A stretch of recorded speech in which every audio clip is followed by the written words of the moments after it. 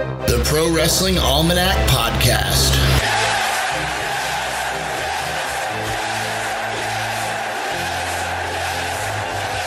Celebrating professional wrestling from yesterday, today, and tomorrow.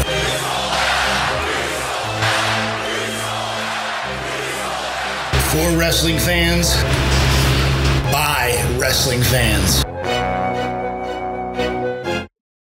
Hey everyone, and thanks for tuning in to episode 16 of the Pro Wrestling Almanac Podcast.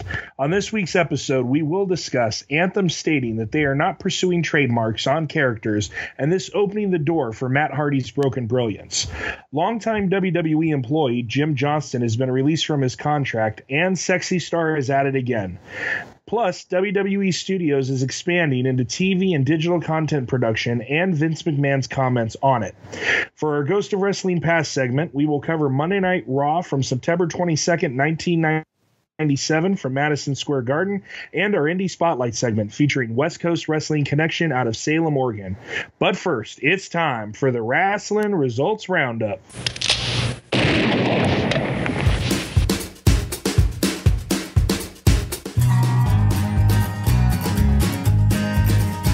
The Wrestling Results Roundup.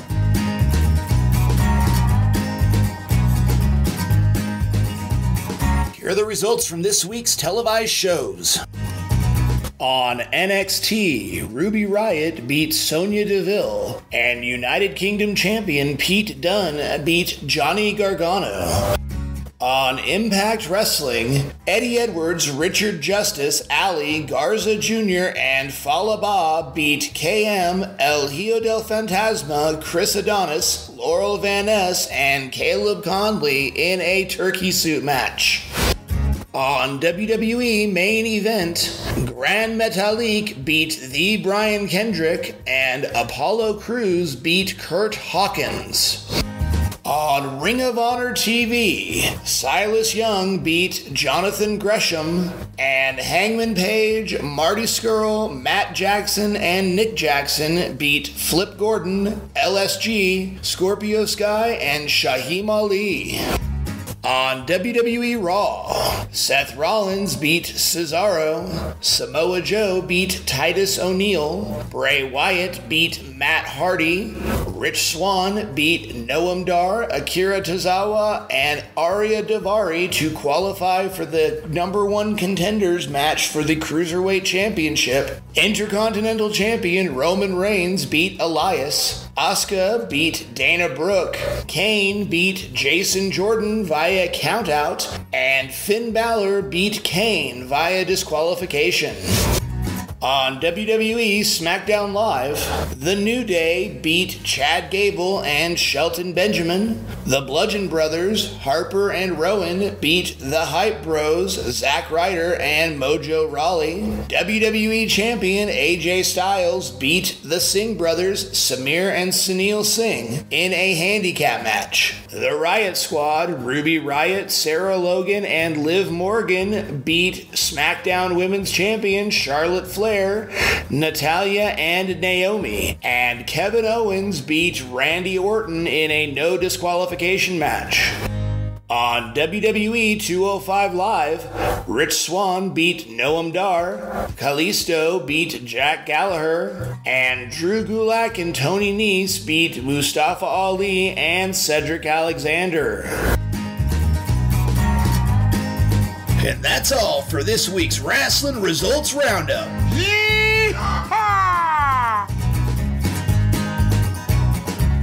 I'm Mike, alongside the founder of ProWrestlingAlmanac.com, Tristan. What's going on, man? Not a whole lot. I'd like to apologize for the show being a day late. I got held up 2 hours late at work yesterday. It's like, adult stuff. Go figure. Adult stuff sucks. Yeah, I know. And it's like I'm almost 40, and I'm still like, why do I have to do adult things? I'm not an adult. Oh, wait. Yeah, I am. But, so let me ask you a question. Have you seen the Infinity War trailer yet? No, I have not. Dude, you need to see that thing. It's pretty freaking epic. Really? Yes. And I needed to be more excited for the movie. But yeah. And then I see these Marvel things, and it just makes me sad because you see all the things that DC's doing wrong. You mean everything? Yeah, basically. Yeah. Yeah, well, I mean, and then there's talk eventually that, Disney is working on getting the rights back to X-Men. And Fantastic Four. Yeah, well, they're talking about outright buying like a big chunk of Fox.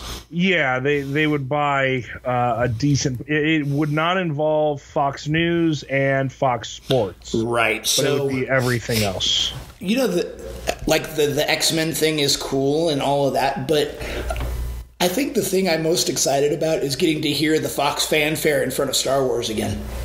Yeah. Because it just belongs there. Yeah. And, and the THX. Those were the two things that, I didn't even think about this, but Disney buying Fox, or, the bulk of Fox, will give them the video rights to the original trilogy as well. So they can release the unaltered versions of, well, not the original trilogy, A New Hope. So they can release the unaltered version on Blu-ray. Yeah. So that's pretty cool. Let's see what but eventually Disney's going to own the world. Well, I told you about that years ago. That remember the Maliboomer was a death ray? Oh yeah. Definitely. And a giant battle on Tom Sawyer's Island while Fantasmic is going on. Oh, trust me, I did a few things when Fantasmic was going on. I'm sure on Tom Sawyer's Island. Oh yeah. Oh yeah. So wrestling. What's wrestling? I don't know. Nah, I know exactly. So, man, some pretty interesting stuff going on this week. Yeah. One of the big ones coming out is that it has been made official as of yesterday, but Anthem is no longer going to be trademarking any of their characters in Impact Wrestling. Yeah. Which that's huge. Yeah, no, so should I not include them on the roundup from now on since they're just a glorified indie fed now? I mean, that's okay. It's gonna allow them to get more talent, I think, because they're not gonna come off as WWE-ish. But this is not a step in the right direction for them.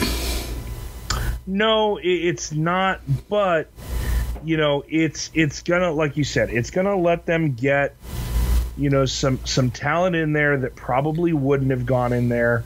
I mean, I know for a lot of wrestlers, constantly having to change your name depending on the company that you're wrestling for becomes troublesome. It's not something that you want to do. I mean, it's very rare. Unless you're John Hennigan. Well, yeah. But I mean, it's that very guy changes rare. His name when he changes his socks. That's true, but like I said, it's rare that you get guys like a Bobby Roode, an AJ Styles, that are able to... It didn't used to be that rare. It's become substantially more common, for the WWE, and in this era, because Triple H pushed for Hideo Itami to come in as Kenta, pushed for Kevin Owens to be Kevin Steen, and those didn't happen. But then AJ Styles came in, and Austin Aries came in, and Eric Young came in, and they all came in, Bobby Roode, and they all came in under their previous names that they had been known by. And the last person really to do this was CM Punk. In 2005, 2006? Yeah. So, And 8, so we're talking a 10-year gap where we had to deal with Scotty Goldman and Braden Walker and Marcus Corvon. Yeah, the big thing about this, though, that I'm loving is that, with that being said, Anthem has said that they are not going to go after the trademark rights to the Broken gimmick. Which is huge for Matt Hardy. Oh, and Jeff, if he decides to use the Brother Nero. Yes, because, see, now... will it mean money and things for WWE? Probably. But the Hardy Boys are over. And so I was really wondering over the last few weeks, with Matt Hardy appearing on Main Event, but also appearing on Raw, pulling double duty, and losing. And then finally this week he lost to Bray Wyatt and he snapped and he started yelling out delete. He broke. Yeah. Or, it's looking more like he woke than he broke. It looks like it's going to be the Woken Hardys as opposed to the Broken Hardys. Which then allows the WWE to trademark at least Woken, And then Matt Hardy, should they leave, can still go elsewhere and use it. With the Broken, exactly. Right. And I'm sure that's part of his idea as well. There's a lot of elements of the Broken Universe that... were a huge part of why the gimmick was so successful. Vanguard 1, for example. And things like that. Being able to go to other promotions and take the tag belts and go on a mission of collecting all of the tag belts in the world. Yeah. And the filming at the Hardy home in Cameron. Which was huge. Yes. Those are things that, because of the way that Impact runs, that they are willing to do that WWE may not be. So it's going to be interesting to see how they compensate for such things, or if they just let it happen. Because they might.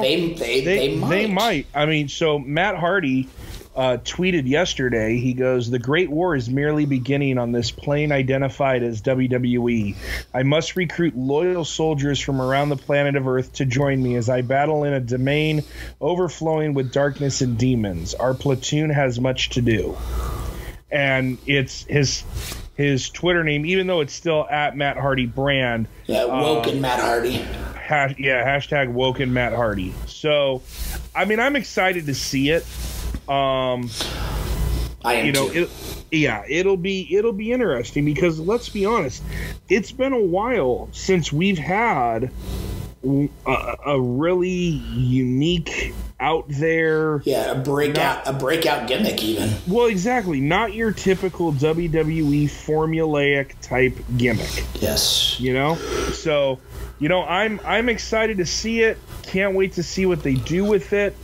Like I said, if they bring in Brother Nero, that'll be even better. Mm-hmm. Because I think, the Hardys, this is just my input on it, the Hardys were kind of in a very interesting scenario because, they weren't really doing anything as of late. I mean, yes, Jeff was out with the injury. Right. But it was more along the lines of the only reason people were even paying attention is because they wanted to see if and when, the Broken Matt Hardy would finally get to reappear. Well, the fact that Matt never changed his hair really led to speculation that it was going to happen.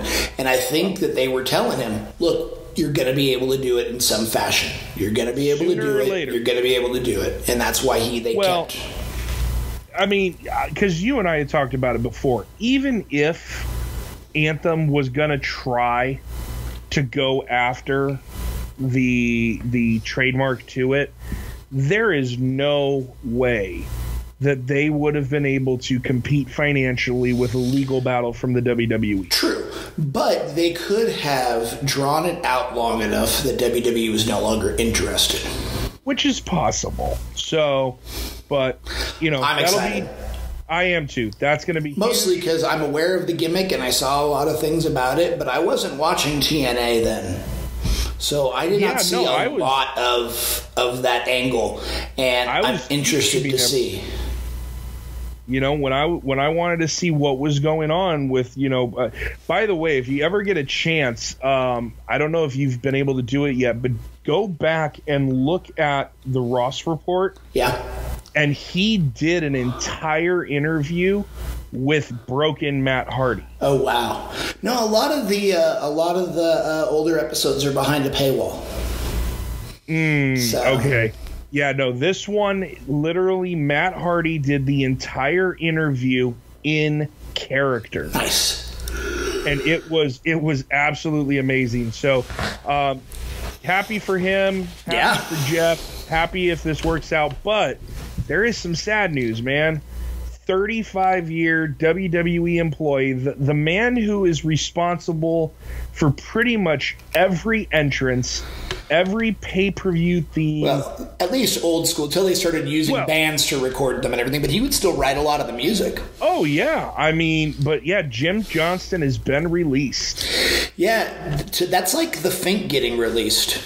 It is. You know, he's been around for so long. My understanding, though, is that he left for a while and then came back.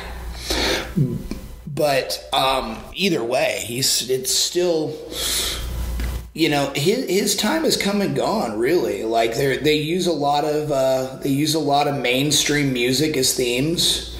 They get mainstream bands. Who is CFO is doing a lot of the composing now, which is Mike Laurie and John Ali Castro. Okay. They're the ones that are they pretty much were doing a lot of the NXT stuff. Huh. But I mean, if you just look at the people, you know, especially for you and me watching wrestling as, you know, kids in the 90s, I mean, Did the Warrior, Jake the Snake Roberts, Bret Hart's song. Goldust, Vader, Austin. Well, Razor Ramon. And then remixed it into Steve Austin's. Yeah. The most I could, all the Rock's music, except for the one that Method Man or whoever did. Yeah, McMahon, Angle, Kane, he didn't do Ed. McMahon. No, that was he might have written it. It was the Chris Warren band that recorded it. The same guys that did the DX theme song. You know, and Jericho's. So, I mean, and then he did do Baron Corbin's new entrance theme. He also, my understanding is that he did Ambrose and Rollins and maybe Reigns as well. But yeah, I mean, it's just, I mean, over 30 plus years with the company. Yeah. And that's it. He's done. So yeah, but I mean, he's not a young guy anymore. He might be hanging it up. He's been making some good money for some good years. So you know, I think it might be time to enjoy some of that money. Definitely. So he can enjoy some of it to my way. And then also. We mentioned it, and until I told you about it, you weren't aware of it. But man, what the hell is going on with Sexy Star? I don't know, and this isn't getting a lot of play because it's only at that one place. Because I looked it up, and every other site that had a story about Sexy Star had the August one. But this is a completely different thing, and this is her getting kicked in the face hard. And then going berserker mode on this chick, and it's not pretty. No, it's not. I mean, I understand you're sitting in the corner, and when you're giving your body to someone, you expect them to try to take care of you. But I mean, stiff shots happen all the time, though, man. Does, it is a physical sport. Yeah, but she got stiff. Yeah, so she got blasted, though. Oh yeah, sure. No, she did. But I mean, you're starting to see a pattern that she does not take too well to getting a little strong style thrown her way. Well, you got to think that this could be it. Like, this is the second time in since the summer, since Triple Mania. So really not since that long, and it is just it's a trend. Yeah. And that's not a good trend. Yeah, if you guys want to see the video, because like Tristan said, we have not seen it anywhere else. We'll post the link on the Facebook page for the ProWrestlingAlmanac.com. Oh yeah, thanks. Volunteer me for things. I'll post it on Fine, there. you post it. You All right. do it. I do it. But yeah, it's definitely disturbing to watch her. Literally, you just saw her throw a hard kick or a knee to the right temple of her opponent. Yeah. And it's just, once again, it's I don't know why it's not getting the play that the original one against Rosemary did, but we'll find out. I mean, it was a few days ago, so and I think maybe because of the fact that it was at a smaller event, it wasn't something as big as AAA's event, that maybe that's why. Yeah, maybe so. We're not seeing it. So, and then finally, WWE Studios is going to be expanding into TV and digital content production. This is going to get interesting. It sounds like they are going to be getting into scripted, non-scripted, family, and animated television that is not WWE related. Yeah, this has been something that's been speculated on for quite a while, since they started the WWE Network, and looks like they're finally going to go pull the trigger on it. And I can only hope that in doing this, they decide to renew the Edge and Christian show that totally reeks of awesomeness, because it totally reeks of awesomeness. Have you watched it yet? I told you to watch it. Have you watched it? No, I haven't. We're not friends anymore. Okay, that's fine. I'll get my Wednesday. We can still do the podcast together, though, right? Oh, okay, yeah. I see how it is now. Oh, please. But this is the most you can get people to listen to you talk anyway. No. There's other places I can go. Oh, okay. But I'm gonna go to sleep. So, by the way, guys, I just posted that right now on the Pro Wrestling Almanac Facebook page if you guys want to take a look. But yeah, no. So I hope eventually we can get to the point where WWE is going to be able to broadcast both Raw and SmackDown on the network. I would like that. I really would. As long as like we were talking about before, as long as they still have a network home, because they're going to alienate a lot of people, piss a lot of people off. When UFC Fight Pass launched and WWE Network launched, I was explaining to one of my friends who's not a wrestling fan, who is a fight fan, why the WWE Network was better than UFC Fight Pass. And one, it was $3 cheaper. Yes. UFC Fight Pass was $12.95. WWE Network $9.99. Okay. The UFC Fight Pass, the thing about the UFC Fight Pass is what they did is they started airing Fight Pass exclusive shows in the U.S. when they would typically have aired those shows live, respective to the time zone that they were done in. On Fox Sports, yeah. Or Fuel, or wherever they aired their shows. So the UFC was now going to charge you for things they were giving away for free, And so the only incentive was that they had all their past events on the Fight Pass. The WWE Network, on the other hand, was now offering in the price of their membership what they used to charge $60 for. Oh, so yeah. Literally for the cost of 2 pay-per-views, or not even 2 if one of those is WrestleMania, you're now getting all of them, plus all of the historical shows on demand whenever you want them. Yeah. So the WWE Network was a vastly better deal. If WWE decides to put Raw and SmackDown on the network exclusively, that is a mistake. Yeah, I agree with you on that one. I definitely think they need to find a way to cut a deal and simulcast. To be able to, or you know what, I would even be fine with them broadcasting Raw and SmackDown on the network the next day. You know, and there was a poll out asking how many people would be interested in that for like a $3 more subscription.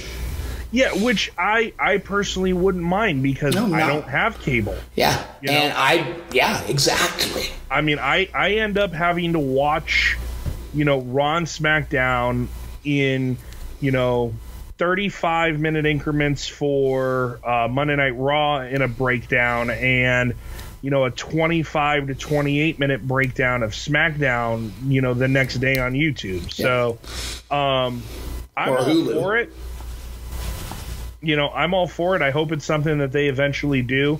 One thing I am looking forward to that is in the works, it should be coming out. Let me see here. It should be actually coming out pretty soon. I think it's at the beginning of the year. But WWE is partnered with HBO for a special on Andre the Giant. Oh, yes. Yes. I have heard about this. It's a documentary on Andre, and where is it? That's not important. We can find it at another time. Yeah, but I have definitely heard about this, like a feature-length documentary. Oh yeah. It's not a. We're talking about something that is going to be along the same lines lengthwise as the 30 for 30. Well, also because Bill Simmons is the one who's responsible for this, and he was the one that created and developed the whole 30 for 30 concept for ESPN back in 2007, 2008. So that'll be interesting. But that's it right now. What we got for the news segment. Let's see here. Got questions for me? Yeah, give me 1 second. My internet page just crashed. What a loser. You gotta love when that stuff happens. What a loser. I could sing for the people. Do do do do do do do do do do do do. Why does it sound like you were doing the Rocky and Bullwinkle song? I actually don't know the Rocky and Bullwinkle song. How do you not? Because I didn't know there was a song. I was like, hey, Rocky, watch me pull a rabbit out of my hat. Wrong hat. All right, let's see if I can get this back up. That's what she said. Yeah, go figure. This is the part of the show where we turn into children. Yep. Because it's an hour later than we typically start, and a day later, and I don't know what. I'm tired. I'm actually like working and stuff now. Like I'm actually like really working, really doing things. Fortunately, I still love my job. Okay. Hey, and back to our show. Okay. I'm still not editing this out, you know. That's fine. Okay. We're gonna go with some WWE title history questions. these will be pretty simple for you, possibly. Well, that's like, that's like my strongest area is title histories. Just a tad. A tad. Which wrestler has held the WWF Championship for the longest period of time? Gee, I don't know. Is it Bruno Sammartino? From what years? 63 to 71, and then 73 to 77. God, I still don't know how. I mean, if I asked you, you could name every champion from the first one to now, probably. I still could, yes. That just hurts. I can't do Intercontinental anymore, though. Oh yeah, no, that has gotten crazy. Yeah. I remember at one point you were actually able to do the hardcore, which was really impressive. I was, yes. That was really impressive. But all right, next question: which wrestler was the reigning WWF champion at WrestleMania 8? Ric Flair. Correct. How many times has Edge won the Intercontinental Championship? Oh shoot. Okay, he beat Jeff Jarrett, 1. He beat Lance Storm, 2. He beat Christian, 3. He beat Test, 4. He beat Randy Orton, 5. Mine says 4. It does not have Orton on there. So he beat Randy Orton in 2004, right before Randy Orton won the world title. He beat him at Vengeance 2004. Okay. Well, I will go with you on that one. I mean, you nailed the other ones in order too. Mm-hmm. So, that's the only way I would have been able to figure it out. Oh yeah. Next one. Who did Crash Holly defeat for his first hardcore championship? Test. Correct. And what did he do after defeating Test? He said he was going to defend it 24/7. Correct. What was the first title that Christian ever won? The light heavyweight title. And who did he beat? Taka. Correct. This will be the very last one. How many WWF Championship matches were featured at WrestleManias 9 and 10 combined? 4. The fact that you didn't even have to think. You know what? Here, I'm going to go with one more because that was disgusting that you were able to go that quick. Rick Martel held the tag team championship on several occasions with varying partners. Who was his last partner? Tito Santana. Okay, you know what? We're done. All right. He held it with Tony Gurria twice as well. Oh, gee. Okay, you know what? That's it.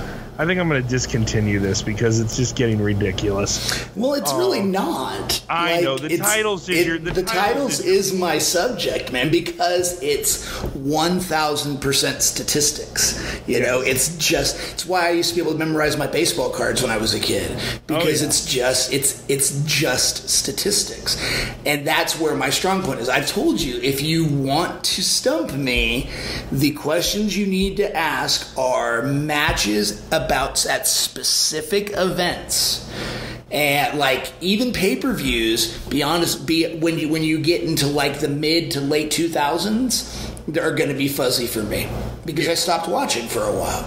That is true. So if you want to stump me, those are the areas. If you don't want to stump me, stick to title questions. I'm good at those. Yeah, it's ridiculous how good you are. So, well, that's it for both this week's in wrestling news and the Stump the Almanac portion, folks. Go ahead, check out our site at ProWrestlingAlmanac.com. Follow us on Twitter and Instagram at PWAlmanac and on Facebook. Please subscribe to our YouTube channel and on iTunes, and we can be heard on TuneIn Radio and Google Play. And you can subscribe there as well. Now, I'm gonna pander for just a little bit here.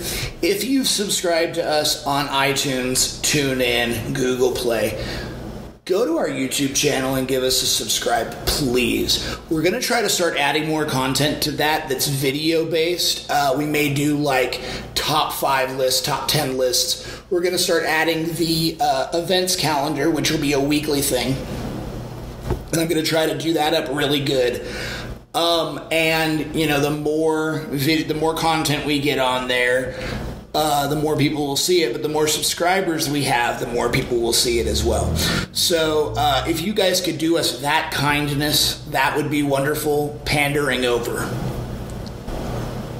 Yeah, you know, definitely we want to do some more stuff with it, like we did with the pay-per-view breakdown, which was definitely enjoyable. And it still seems to be doing pretty well. We've got more people listening to that, it seems like, than we did our weekly show.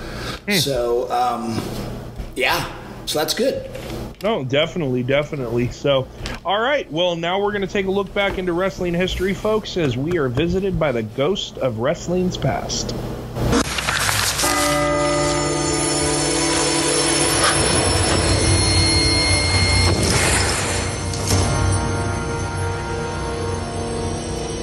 Are you the spirit whose coming was foretold? I am. Who? What are you? I'm the ghost of Wrestling's past. Okay, so for this week's Ghosts of Wrestling's Past, I chose the Raw from September 20th, 1997. Now, I realized after the fact, after Mike pointed out to me, well, there was no Raw on September 20th, 1997. Yeah, because that would have been Saturday. Yeah, what was on September 20th, 1997 was one night only. So what I meant was the Raw from September 22nd, 1997. Yay. And this was a big Raw. This was probably the biggest Raw to that date. Oh, excuse me. We are at the tail end of Austin's Stunner Rampage. In successive weeks, at Ground Zero, he stunned Jim Ross. Then on Raw, the following night, on the 8th, he stunned Sergeant Slaughter when Slaughter stripped him of the Intercontinental title. Then the following week, Austin got served with a restraining order by Owen Hart, and Jerry Lawler kept reading it over his shoulder, so Austin just reached back and stunned him, and then punted his crown into the crowd. That was great. And then on this night was the big one. This was the one that kicked off the Attitude Era, really, that kicked off the Austin McMahon feud. He came out to the ring, he attacked Owen Hart. The police came into the ring. He attacked a police officer. They were going to arrest him. Vince intervened, tried to plead his case to Steve Austin. Seemed like he was getting somewhere, and Austin uttered the infamous phrase, "I appreciate the fact that you and the fans of the World Wrestling Federation care. And I also appreciate the fact that, hell, you can kiss my ass." And he stunned Vince McMahon. And this was only like 5 minutes of the show? Yeah. Well, I mean, let's start at the beginning. I mean, because this was, when you look at the card for this Monday Night Raw, I mean, being, like you said, the first Raw at Madison Square Garden.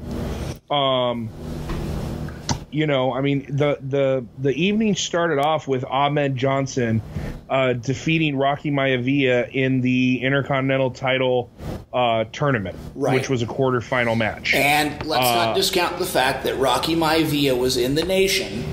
Yes. In Ahmed Johnson's spot. Uh-huh. So, you know, Ahmed was always feuding with the Nation, but there was a built-in feud there with Rocky Maivia as well. Oh, yeah. Next match, you had the LOD going up against the Nation, who at the time for this match fighting was going to be Farouk and Kama Mustafa.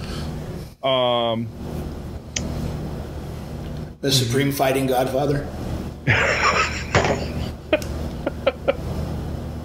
Well, he wasn't a witch doctor anymore. Well, that is true. He was pre-pimp.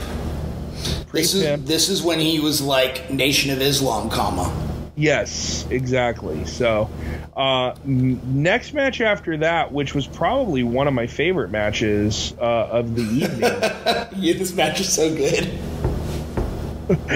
Owen Hart going up against Brian Pillman. Oh man, it was so fantastic. The way that they put that match had so much storyline packed into it.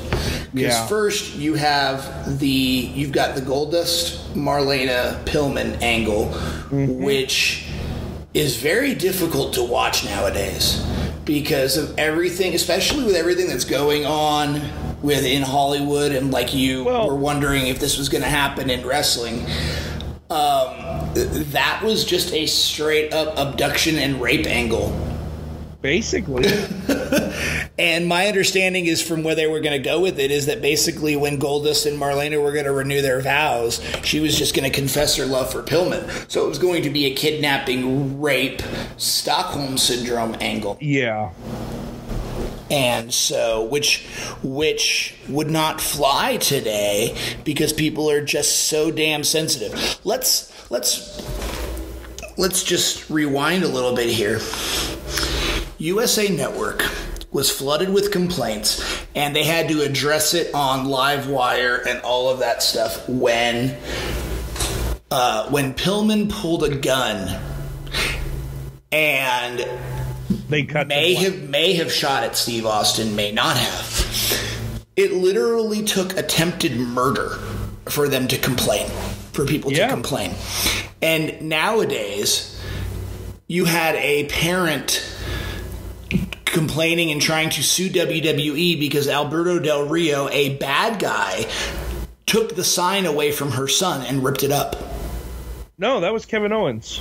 No, it was Alberto Del Rio.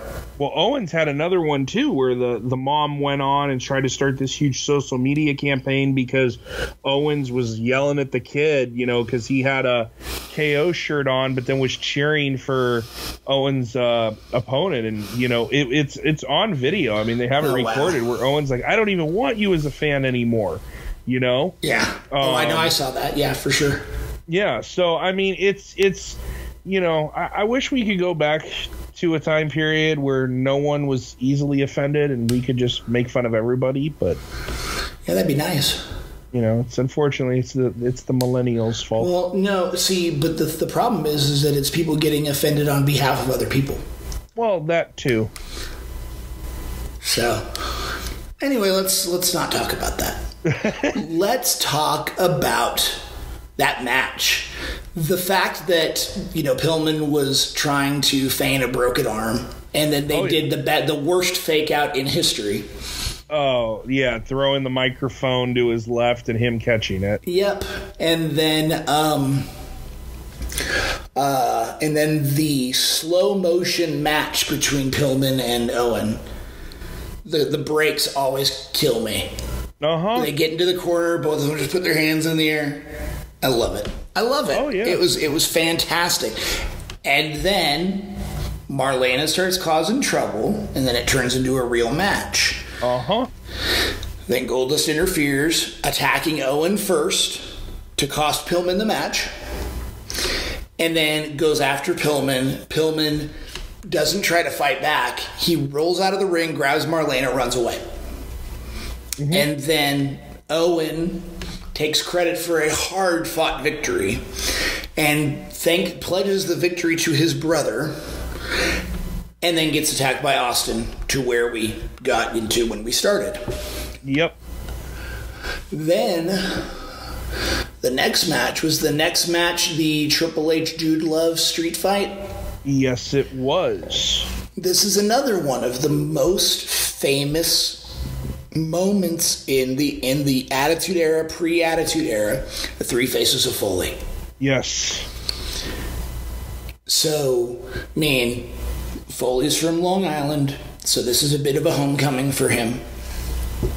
He was Cactus Jack for all of his career until, about a year and a half before this.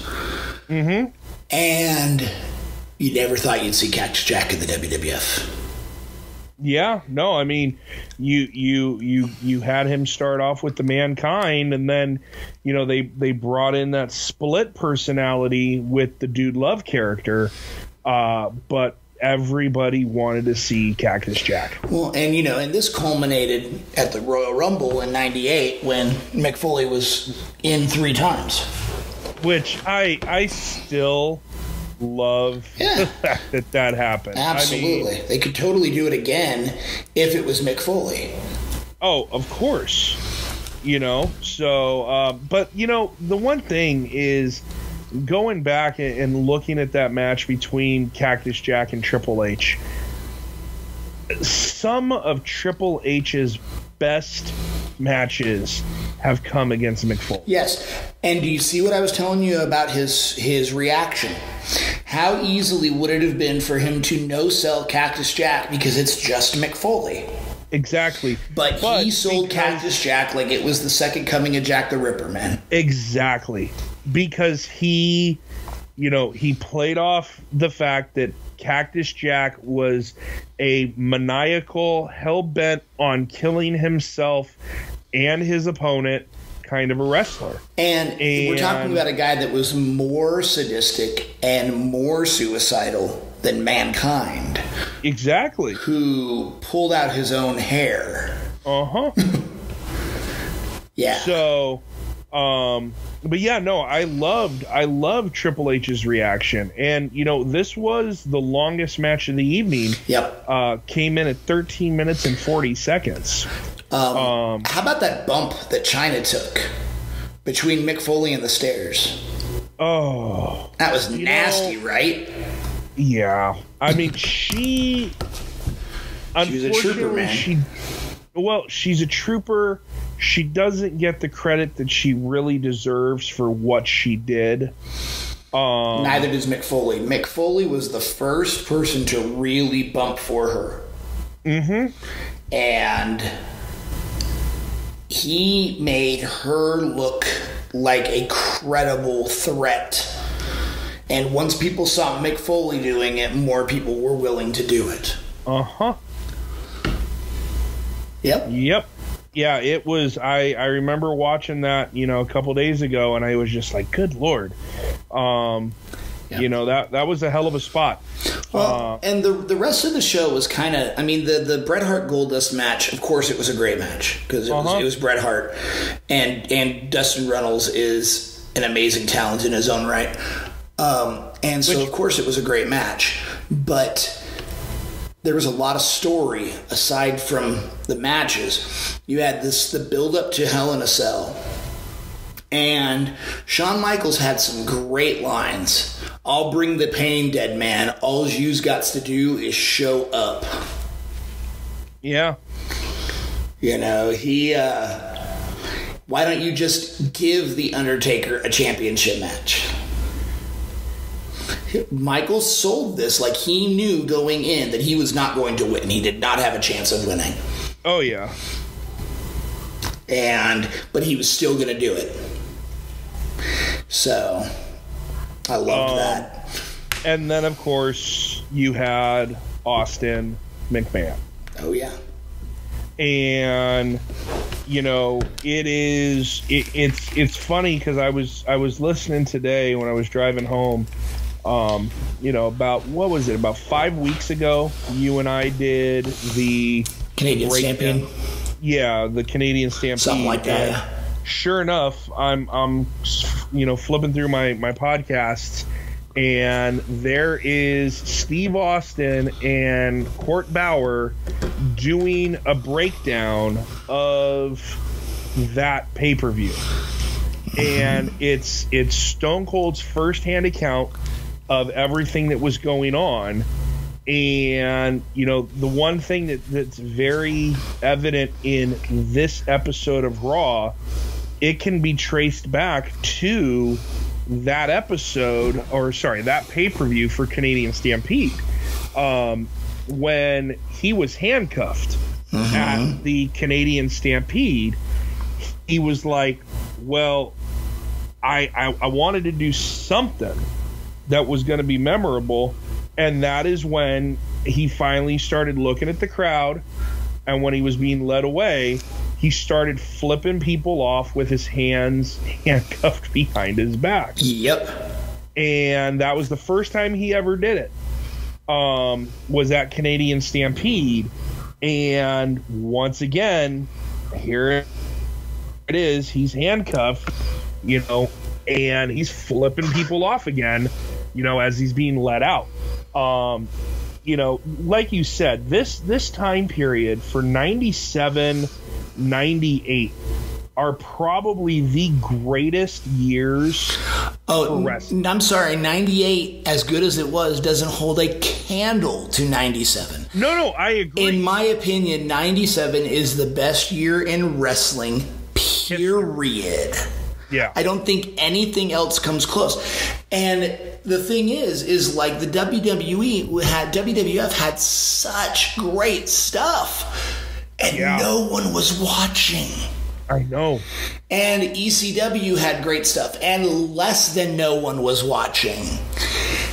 And everybody's eyes were on WCW because it is almost impossible to get people to change their viewing habits once they've settled in. So people would watch Nitro on Mondays, even though WWF had the better show. Now, I would say that is a true statement from about May or June on. They had highlights throughout the first half of the year. But once Austin and Michaels teamed up to take the tag titles from Owen and the Bulldog, that year just screamed forward. They had good stuff with the Hart Foundation building up to that, but I think that was the moment that they really got into gear. And because right after that, that's when you started having the Mankind videos, or about that same time, and the introduction of Dude Love, and then Austin got hurt and arguably became more popular injured. Yeah. Became more popular not wrestling than he ever did wrestling. Mm-hmm. And I still maintain that Bret Hart did more for Steve Austin's career than anyone else in the WWF, including Steve Austin. Yeah. But the fact that when he was injured and they didn't take him off TV, they kept him on TV, they worked the injury into his storylines, and he went from being a megastar to I don't even know what, a freaking supernova. There was nobody bigger ever than Austin was from 97. From 97, maybe like when he won the Intercontinental title at SummerSlam until 99 when he won the title back from The Rock. Mm-hmm. The peak of his popularity, because I remember, Monday Night Raw, January 4th, 1999, when Mick Foley won his first world title. And DX is in his corner, and the Corporation is in The Rock's corner, and Ken Shamrock gets into the ring, and then Billy Gunn gets in and cuts off Shamrock, and everybody's fighting. The crowd is as loud as I have ever heard them. And then the glass breaks, and they get 10 times louder.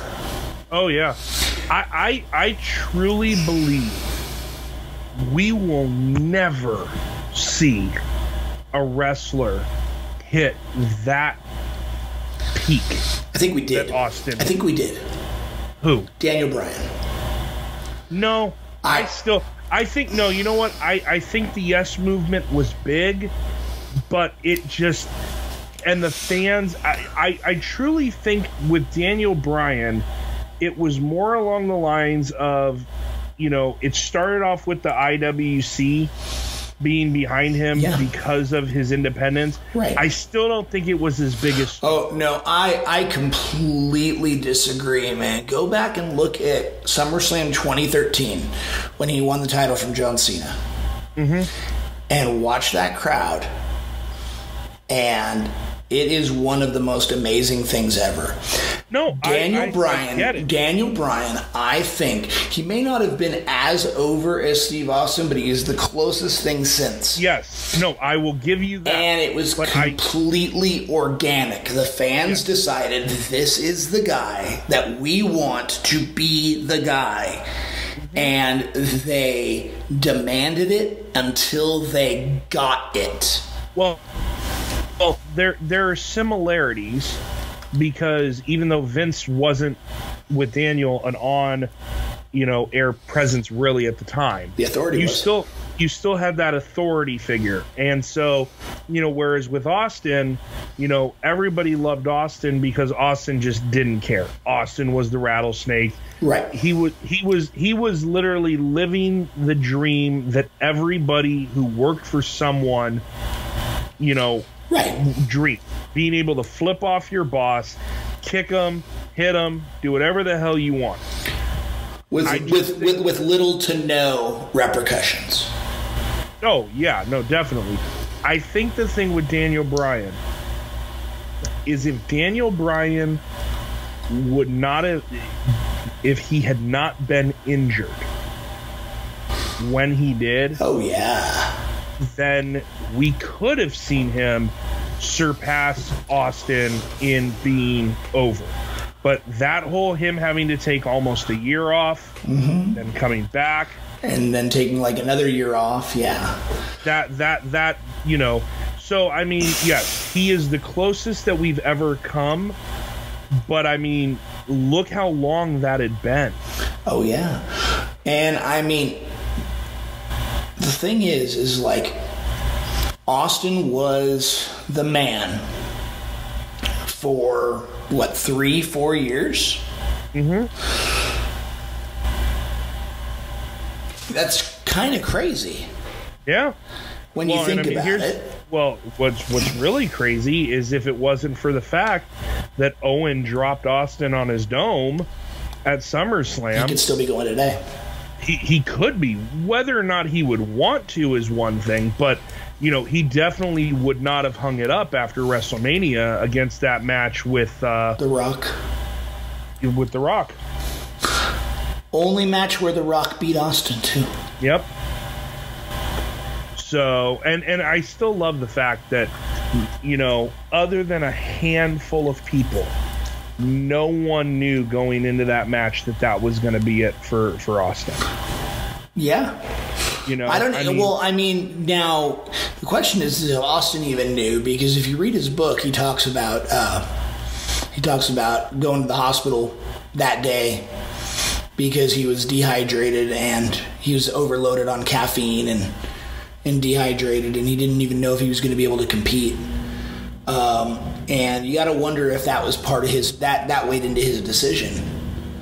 Probably. I mean, he's talked about it a lot on his podcast, because there's always people who send in emails saying, "Hey, do you have one more match in you?"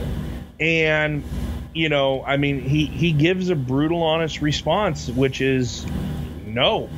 He goes, "I don't, and I don't want to." He goes, "I'm done." Yeah, exactly. I mean, and he said, yeah, if I hadn't been dropped on my head, I would have loved to have gone on for another 5, 6, 7 years. But, he goes, I have no regrets. He had 2 blown out knees at that point. I mean, like, he was a busted old man. Yep. Well, and I mean, that injury changed him from being a technical wrestler to becoming the brawler that he became. Right. Which, it's that catch-22. It shortened his career, but because it forced him to change his style, that style change is what put him even more over with the fans. And created the WWE main event style that we hate so much today. Let's not ignore the fact that Steve Austin pretty much ruined wrestling. You have the punch kick main event style in WWF. You've got the what chant. Like, it would be very hard to thank Steve Austin for what he did for wrestling without saying, but you do realize that you also ruined it. So basically, like Vince Russo. Yeah, exactly like Vince Russo. His The only difference is everybody loves Steve Austin. Yeah. Vince Russo takes way too much credit for the good things and tries to skirt the bad things. You know, Austin is very well aware of the fact that the what chant got out of control. Oh, it did. It did. It was funny when it was going on, but it's you know, now it's just become people do it because it's what people do. I will tell you that Steve Austin during that era, though, is responsible for what I feel is the greatest promo of all time. Which is? The Beverly Hillbillies. Oh, yeah. That is my absolute favorite. We watched that together live. Oh, yeah. Sitting at my grandma's house. I have not laughed so hard. He proceeds to do the entire... He says, I'm going to tell you a story. It's not a story about a man named Jed. And proceeds to say the entire intro to the Beverly Hillbillies and then says, I ain't going to tell you that story. And the crowd explodes. Like, that is the level of over Steve Austin was. Oh, no, definitely. I completely agree. So, you know, getting back to what we were talking about, 97, greatest year for wrestling ever. Period. And, you know, that leads me to, I want to do something different. Okay. For next week. All right. I don't want to read. Does that mean we need to bring? Does that mean we need to bring Chad back? No. Wonder if he still listens to this and gets insulted when we make fun of him. I don't know, but maybe that's why he hasn't called me in a month. Possibly. But yeah, no. I don't want to review a match. I don't want to review an episode of Raw or SmackDown, and I don't want to do a pay-per-view. All right. I want to do a review on a documentary. Okay, which one? I want to do Hitman and Wrestling with Shadows. Well, you're not going to have to fight too hard to get me to watch that. That's for sure. I know, but you know... I've probably seen it like 50 times. Like, no joke. I've watched it so many times. I just watched it a couple days ago. And I'll watch it again, you know, probably this week again. But, you know, the reason I want to do this is, I mean, you know, I love history. I love documentaries. Yeah. I mean... Just in general, not any specific genre. No. Like, I mean, I have no problem sitting on the couch and watching Ken Burns' Civil War, and I absolutely love it. But who would? Who wouldn't? Who would have a problem with that? I know a lot of people. Well, they're horrible people. Well, and that's why I don't talk to them anymore. But, you know, when you look at documentaries, it's very rare that you get a documentary that is... Most of them are retrospective documentaries. For me, probably two of my favorite documentaries of all time have to be Wrestling with Shadows, and there is another one called Senna. Okay. And Senna is about three-time Formula One champion Ayrton Senna. Okay. And what makes that one so intriguing is that it is following Senna in what ends up being the last couple years of his life, because he wins his third championship and they're doing interviews with him the morning he dies at a race in Italy. And, you know, you're watching this all unfold as it's happening, not looking back on it. And the thing is, it's very rare in a sport like wrestling, which for decades was a heavily guarded industry. And still is to degrees. And it is. But, I mean, you know, we're talking about a time period where you had promoters that fined wrestlers if they were caught, hanging out with a baby face, if they were a heel. And vice you versa. have the heel. Well, shoot, Jim Duggan and the Iron Sheik got fired because they got pulled over and were caught with drugs, and they were fired, not because they got caught with drugs. But because they were caught in the same car together and they were feuding at the time. Yep. And so the fact that, we're talking about 97, and this documentary covers roughly Canadian Stampede up until the Montreal Screwjob. Yeah, and the fact is that, like you were talking about, that Senna guy, I've never heard of him before, but I'm not a race fan, and you know that. Yeah. The fact that because they were doing this living documentary, exactly, they managed to capture his death as it happened. Uh-huh. The same thing happened with Bret Hart in Wrestling with Shadows. We watched the death of his career. Yeah, I mean, really, we did. I mean, and he predicted. I mean, he literally predicted what was. WCW is not going to. I don't think WCW. I don't want to go to WCW. They're not going to know what to do with me. Vince said WCW is not going to know what to do with you. Well, but remember, he even said, though, that, when it came to the WWE, he goes, they're basically going to go out there and rape me. Oh, yeah. Well, he said if they take the title from me, yes, it would be like they went out in Canada. It would be like going out into the middle of the ring and raping me. Raping me. Yes. He didn't say that they were going to do that to his career. What he did say was that Shawn Michaels and Triple H, who, to their credit, were told by Vince, you don't know anything about this. Uh-huh. They played dumb, and Bret said, well, we'll see how you handle this on Raw. And a couple of weeks later, sure enough, they had midget Bret. Oh, yeah. So, well, we'll go over, like I said, but yeah, I want to go back and I want to look at key things that were said by Bret, by Vince, and look to see how that's affected even things today with what is going on. So it's been 20 years. November 9th, 2017 was the 20th anniversary of the Montreal Screwjob. Wow, that hurts. What was that? That hurts. Trust me. I was a senior in high school when that happened. But I, and I didn't want to do the typical, let's go review the Montreal Screwjob, in its entirety. Right. But, this is something that we don't get to see the background stuff in wrestling a lot. I mean, more so now we are with shows like, Total Divas, as much as you can take that for what it is. I've never watched one episode of that, and I'm proud to say that I have not. Unfortunately, I have had to because Taylor wants to watch it sometimes. Oh boy.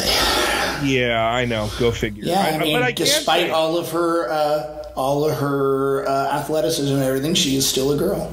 I can say, though, I have not watched a single episode of Total Bellas, though. So that's the one that's got John Cena and Daniel Bryan on it mostly. So yes, but I don't know. I'm not a big fan of the Bellas, and they drive me nuts. Speaking of Total Divas, though, my friend Alex Light, wrestler, he's down in Tampa. He's good friends with TJ Wilson. Okay. And he, who, if you don't know, is Tyson Kidd. Tyson Kidd. And didn't say that for your benefit. He was just showing footage of him and Tyson Kidd and this other guy playing a basketball game at a bar, and it was just kind of funny because it was like the side of people you never get to see. Oh yeah.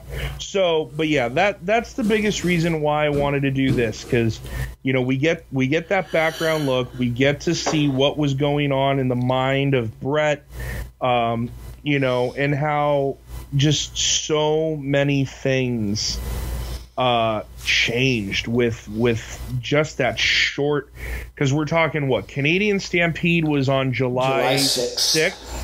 Yes, yeah, July 6th. And the Screwjob was November 9th. 4 months. And during that 4-month period, we lost Brian Pillman. Brett became champion. Austin gets injured by Owen, which I find that kind of ironic that never even got remotely mentioned, even though I know it's a documentary on Brett. And that's why. Yeah, but we never saw anything from SummerSlam in that documentary. No, because it became a documentary about the screw job. Yeah. Exactly. So, but yeah, so that's what we'll be doing next week. Exciting. Kind of change it up a little bit. Yeah, so. That should be all right. fun. So, what do we got next? Indy Spotlight. Indie Spotlight. Indie Wrestling. Indie Wrestling. Indie Wrestling.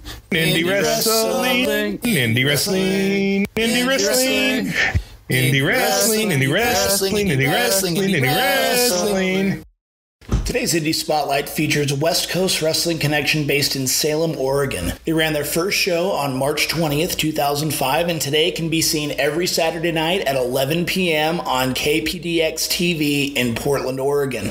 Some of their talent includes Pacific Heavyweight Champion Jeff Boom, Legacy Champion Rock God Ricky Gibson, Oregon Champion Ethan HD, Tag Team Champions The Bonus Boys, and Oregon Tag Team Champions The Magnificent Bastards. In an interesting move, the Oregon Championship and the Oregon Tag Team Championship are only defended at live events, giving extra incentive to attend their shows live.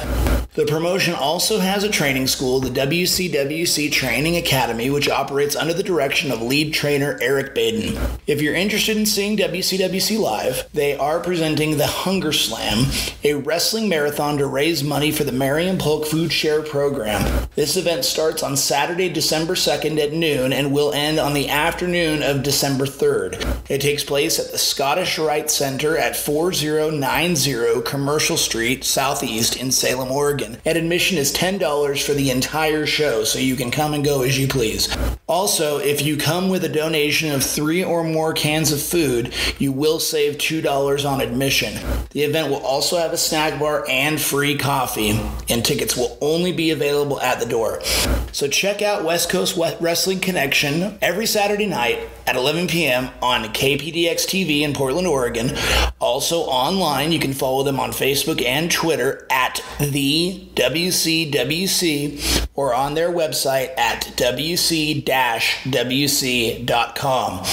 And that's it for this week's Indie Spotlight. Check out these events for exciting professional wrestling action. Wednesday, November 29th, NXT is live at Full Sail University in Winter Park, Florida. Thursday, November 30th, New Japan Pro Wrestling presents World Tag League 2017 Night 10 at Korakuen Hall in Tokyo, Japan. Thursday, November 30th, NXT is live at the Lakeland Armory in Lakeland, Florida. Thursday, November 30th, NXT is live at the Stage AE in Pittsburgh, Pennsylvania. Thursday, November 30th, WWE is live at the Jockey Club del Peru in Lima, Peru. Friday, December 1st, New Japan Pro Wrestling presents World Tag League 2017 Night 11 at Toyohashi City General Gymnasium in Aichi, Japan.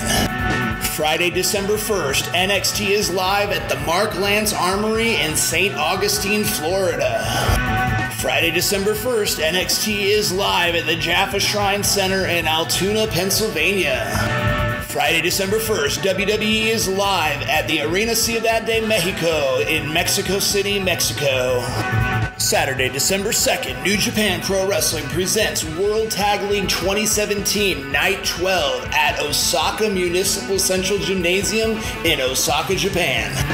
Saturday, December 2nd, New Era Wrestling presents Seasons Beatings at Mile High Comics in Denver, Colorado. Saturday, December 2nd, NXT is live at the St. Petersburg Armory in St. Petersburg, Florida. Saturday, December 2nd, NXT is live at the APG Federal Credit Union Arena in Baltimore, Maryland. Saturday, December 2nd, Revolution Pro Wrestling presents Contenders at the Buckland Community Center in Portsmouth, England. Saturday, December 2nd, Rise Wrestling presents Rise of a Champion at the Stronghold in Lamont Furnace, Pennsylvania. Saturday, December 2nd, West Coast Wrestling Connection presents The Hunger Slam, a wrestling marathon from the 2nd to the 3rd at the Scottish Rite Center in Salem, Oregon. Saturday, December 2nd, WWE is live at Coliseo Yucatan in Yucatan, Mexico. Saturday, December 2nd, WWE Live Holiday Tour is at the Maverick Center in Salt Lake City, Utah.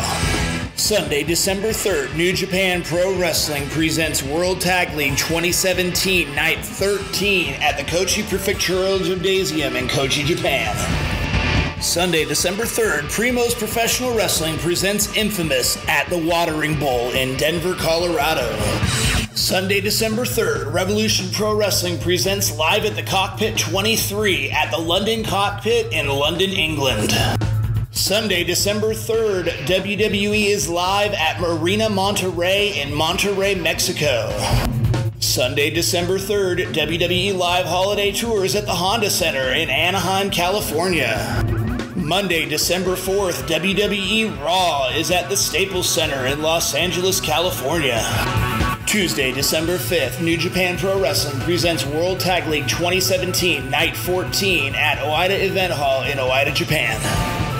Tuesday, December 5th, WWE SmackDown Live is at the Valley View Casino Center in San Diego, California. If you attend these or any other professional wrestling events throughout the week, please send the results to prowrestlingalmanac@gmail.com. All right. And remember, folks, check out our website, prowrestlingalmanac.com. Follow us on Facebook, Twitter, and on Instagram at PW Almanac. Subscribe to our YouTube channel and on iTunes, and then we can be heard on TuneIn Radio as well as Google Play. If you want to try to play Stump the Founder of prowrestlingalmanac.com, please send me your trivia to stumpthealmanac@gmail.com.